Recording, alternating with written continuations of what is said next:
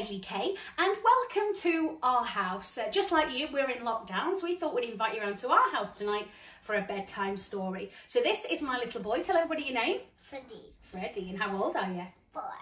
4. And what bedtime story are we reading? Peppa. Peppa. This is Super Peppa. So get yourself comfy, Fred. That's it. Perfect. Okay. It was all about me week at playgroup, and Madame Gazelle wanted everybody to start by drawing a picture of themselves. "Oh," said Peppa and her friends, grabbing the paints, crayons and glitter. When they'd finished, they put the pictures up on the wall. "We all look very important," said Peppa proudly. "You are very important," said Madame Gazelle. "I'm a bit wonky," said Susie Sheep. Next, Madame Gazelle asked the children to think about what they like to do.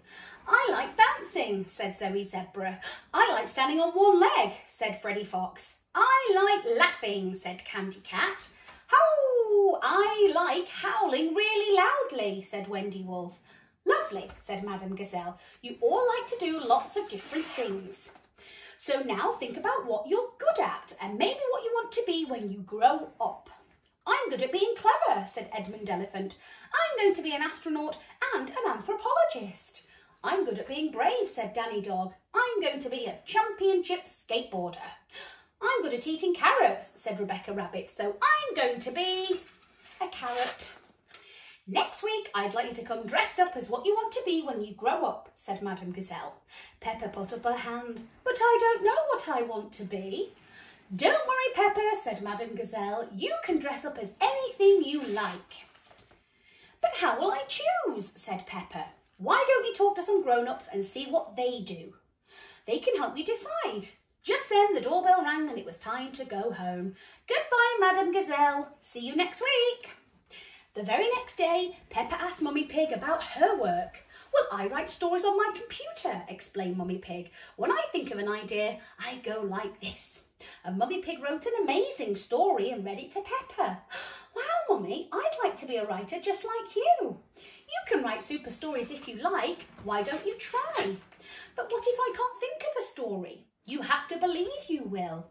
"Okay," said Peppa, and she told Mummy Pig a wonderful story about a princess and a frog and a little prince. "Wow, what a super story," said Mummy Pig. "You see, when you believe you can, it helps you to do it." After lunch, Daddy Pig took Peppa to his muddy puddle jumping competition. "I hope you win, Daddy," said Peppa. "I might," said Daddy Pig. Daddy Pig leapt high up in the air and landed with the perfect splash. He won the gold cup and the crowd cheered. "Hooray for Daddy Pig!" "Wow, Daddy, I want to jump in competitions just like you." "Well, why don't you try jumping too, Peppa?" said Daddy Pig. "Pardon? Are you a bit tired?" "All right, well, you can close your eyes if you want to." "Okay." "Well, I'm not an expert like you," said Peppa. "But you can be an expert if you try hard and practice." Then Peppa leapt high up in the air and made an enormous splash.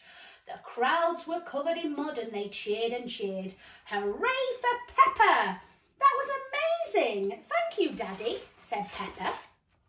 Next, Peppa Pig went to see Miss Rabbit.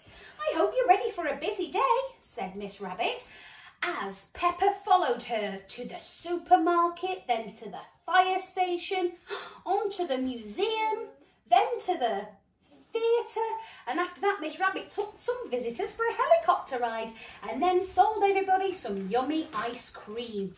Gosh, that was busy. Ice cream is Vanilla? No, chocolate. Chocolate. Oh, good. What's Now, yours? mine is vanilla. What's Daddy's favourite? I think Daddy's might be chocolate. Now, No, mine is chocolate. Oh. Daddy's favourite strawberry. Daddy's favourite strawberry. Okay. Now, Miss Rabbit, "I want to be just like you and do lots of fun things," said Rebecca. "You are super at everything." "Well, if you try hard, you can be super at everything." But when she got home, Peppa was still confused. She didn't know who to dress up as at playgroup.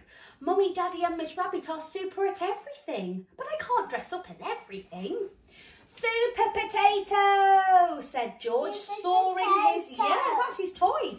"That's it, George," said Peppa, having a clever idea, and headed straight for the dressing up box. The next day at playgroup, all the children were dressed up. "I see you decided to be a superhero, Peppa." "I'm not a superhero," said Peppa. I am super. Mummy, Daddy and Miss Rabbit said if you believe in yourself, practice and work hard, you can be super at anything. So I'm Super Peppa. Why is he not a superhero? Well, she decided to be one. Wonderful, Peppa. I mean Super Peppa, said Madame Gazelle, and everybody raced over to the dressing up box. Why do you run when Freddie? Well, I'm going to tell you now. You listening? Yeah. When they came back, they were all wearing superhero costumes just like Peppa. Mummy Pig, Daddy Pig and Miss Rabbit had helped Peppa to become super. And now Peppa had helped everybody else to become super too. Super Peppa, super everyone, announced Madame Gazelle, swishing her cape from side to side. Then the last page says, we are all super. I think someone's super tired. No, I'm not. Oh, you're not? Okay, you just look very tired. And then what do they do on the last page? They all have a good laugh. They're all laughing there on their backs. Well, there you go. That was our bedtime story. Thank you for coming round and we'll see you soon. Say bye, Freddie. Bye.